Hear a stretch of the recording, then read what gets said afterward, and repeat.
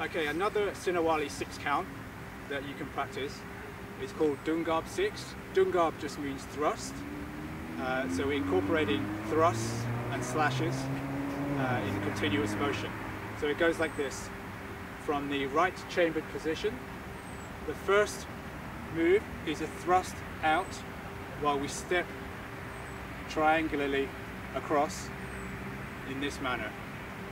1, and then we follow it up with a backhand slash diagonal and a backhand hit and retract, and we're on the other side and we thrust while stepping diagonally, backhand hit and retract.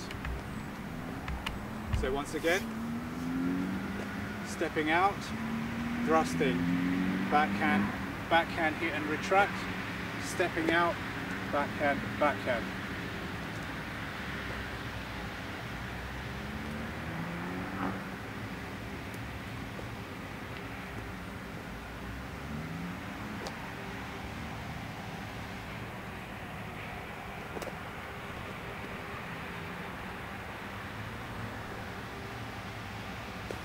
It's the Dungab 6 count.